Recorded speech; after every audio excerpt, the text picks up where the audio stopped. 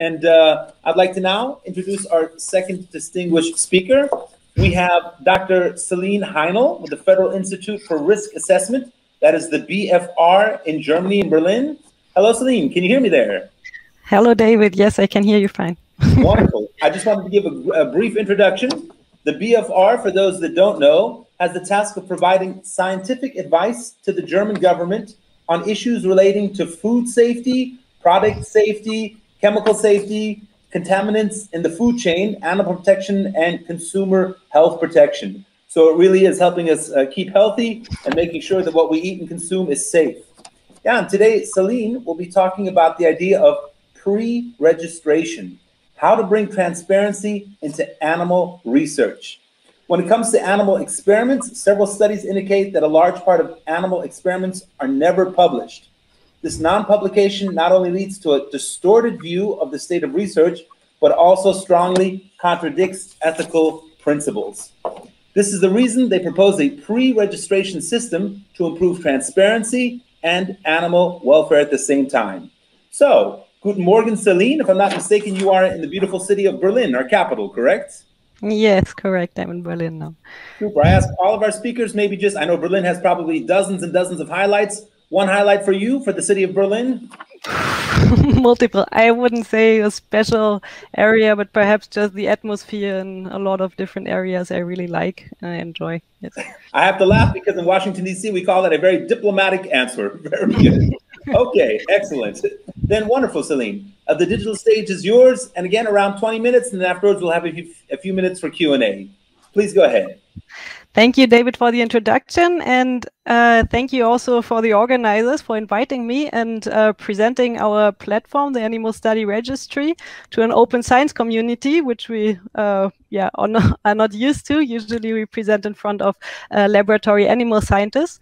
And so I'm very happy to show you today why we think we need pre-registration in animal research and how this can, on one side, improve research quality, but also improve animal welfare at the same time. Because David, you said in the introduction, I'm working at the BFR, but so we are working on risk assessment. But here's also the place for the German Center for the Protection of Laboratory Animals, and that is actually our goal. And that's why we created this pre-registry. And so I would like to really start at the very beginning, so the ethical challenge. And animal experiments are still a very controversial topic in our society, and already small children really refuse instinctively the concept of animal testing. However, at the same time, we still need animal experiments to advance medicine and also to guarantee safety for consumers. And so there is a legal framework allowing animal experiments under certain conditions, and just under the assumption that this will bring knowledge gain to our society. However, now here comes the problem that, as was said in the introduction, a large part of animal research is probably never published. And now what are we talking about? What is the quantity? What is the number of animal experiments that are not published? This is actually quite difficult to find out, but there were several attempts which I would like to show you to kind of find out what is the part of non-publication. And there was one study trying in 2012 to assess the publication rate by a survey among animal researchers in the Netherlands. And they asked, what do they believe that overall is the part of animal experiments that are published? And the median response was 50%, which I find actually quite shocking. And when they were asked what was the percentage they believe their experiments are published, they said 80%. I think that's quite typical. The others are always doing worse. But in general, both are actually quite high numbers. So 20% of non-publication is already, I find, a significant part.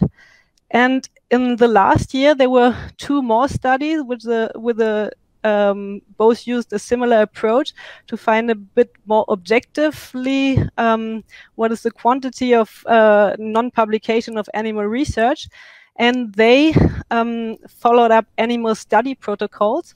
This means that every scientist who wants to perform animal experiments need to write an animal study protocol with a little bit of background and how many animals they want to use and why do they need to perform these experiments.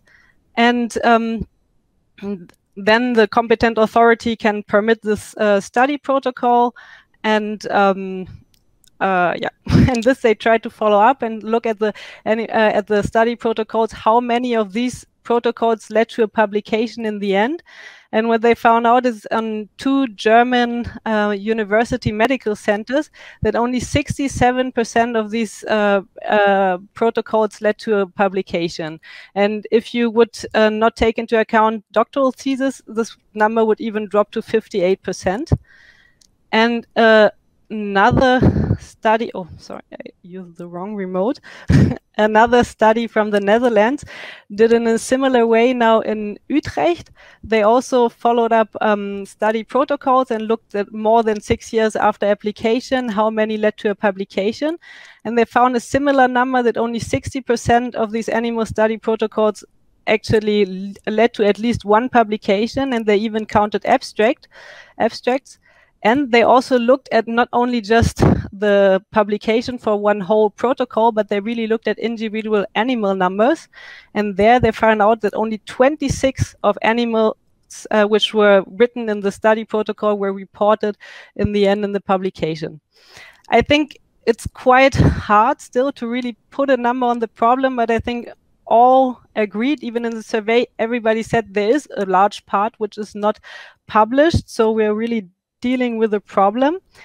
And now, of course, comes the important question, what is the reason for this? And I think it's probably a reason you all know also from different fields of research. The main reason, which was also said in the survey, is a publication bias. So there's a strong incentive for positive finding. It's easier to publish, and that negative findings are simply often not reported. And the second reason were all reasons around technical issues in the experiments. And I think both reasons are actually things which should be reported to the broad scientific community to really make medical progress and to learn out of these experiments.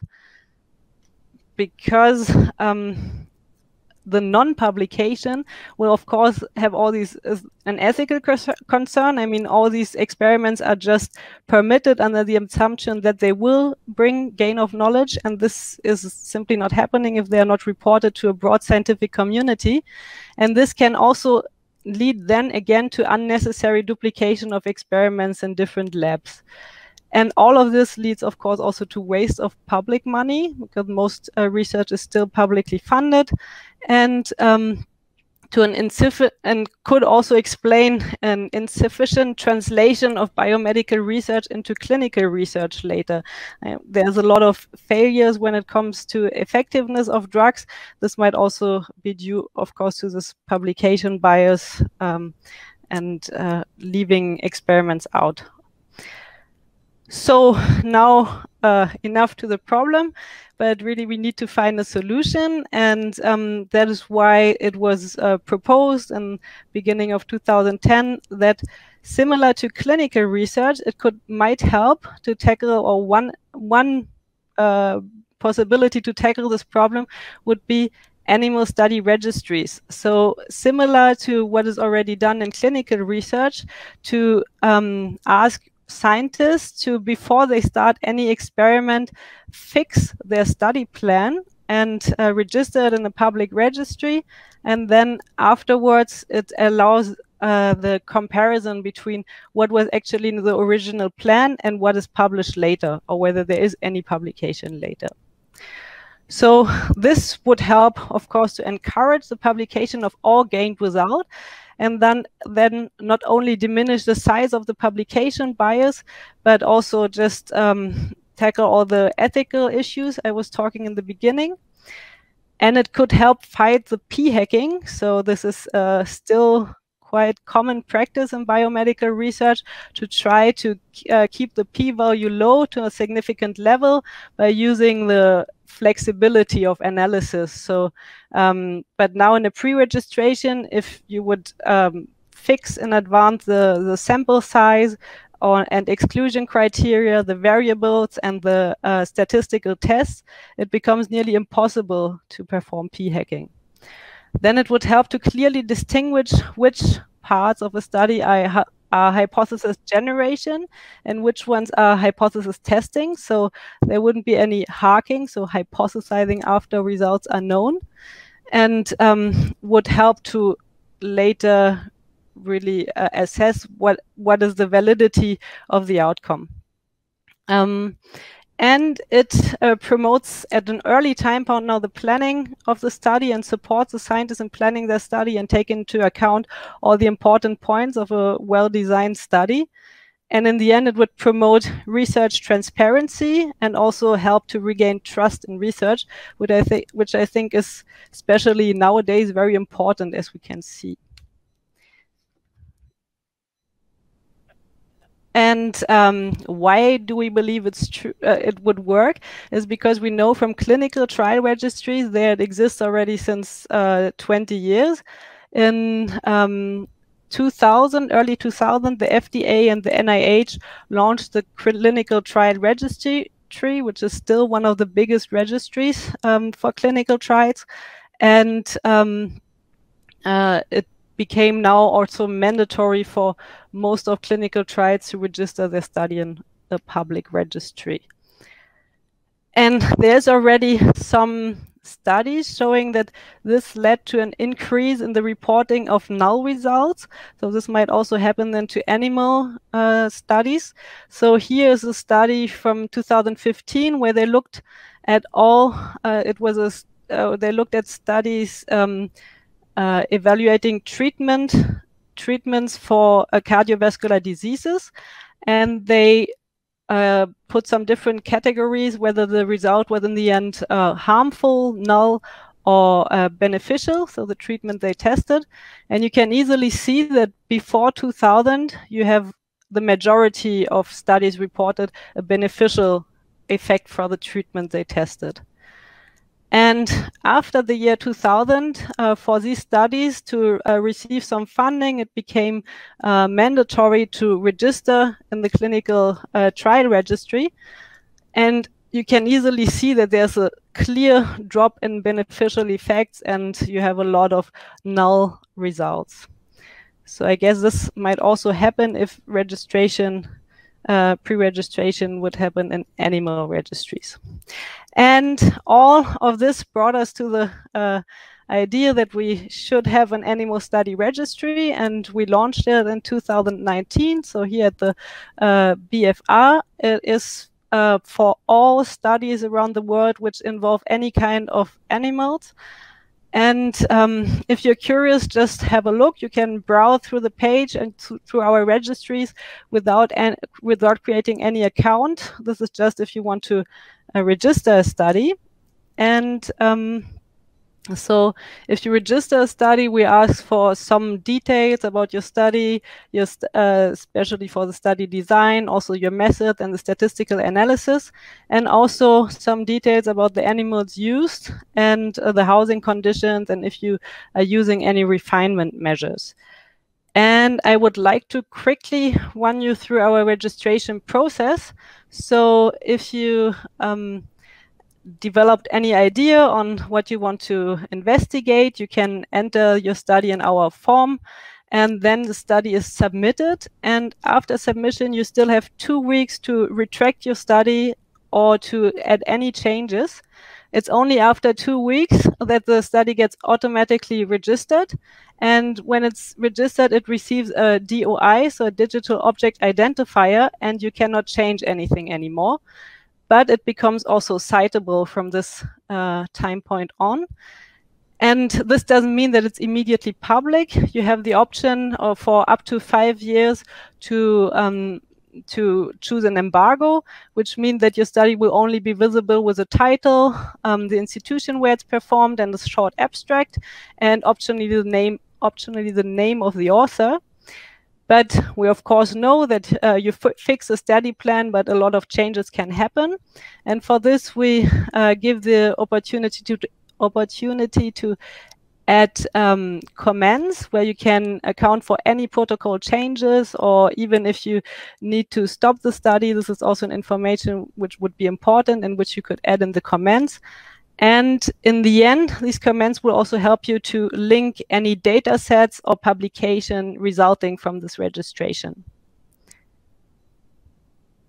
And usually I said in the very beginning that we present a lot to animal research scientists, and we get a lot of positive feedback, but still also a lot of concerns. And one of the main concerns, I would say, is that most animal science is still exploratory basic science. That's where most animals are used, and that scientists say it's not flexible and that they cannot plan their study to the same extent.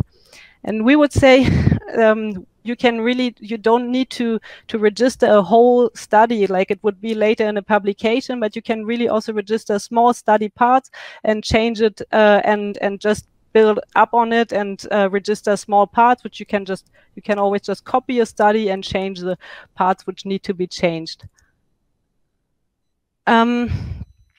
And sorry for the delay.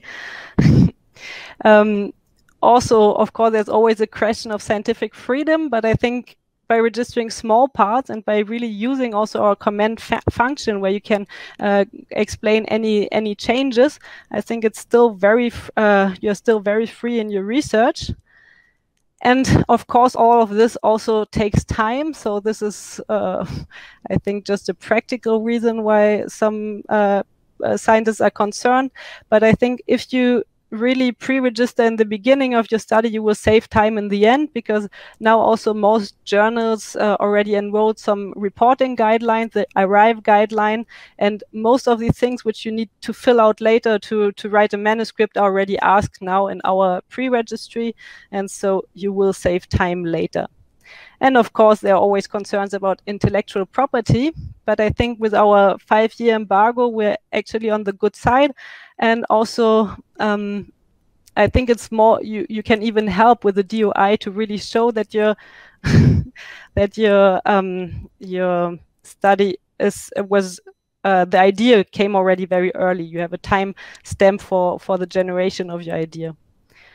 So, of course, I see there are a lot of concerns still from the animal scientist community. So we really need to work on creating incentives. So we discuss with funding agencies, with universities, and with journals to really try to advance pre-registration animal research. That's our main work at the moment. And so now, just to come to an end, I think it would be, if you're interested, just have a look at our registry. We also wrote some publications on it, so if you want to know more about details.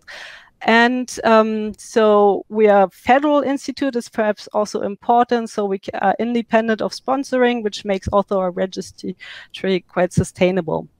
And with this, I'm really happy to take your questions. And if you have further questions, also, of course, in the Meet the Speaker session. And thank you for your attention. And thank you for your wonderful presentation, Céline. I just wanted to make a quick announcement. We had several questions regarding your slides. There's a lot of interest in the slides. So I just wanted to remind everyone, all the slides, they're available on Zenodo. That's again, all slides are available on Zenodo. So thank you for the questions on that.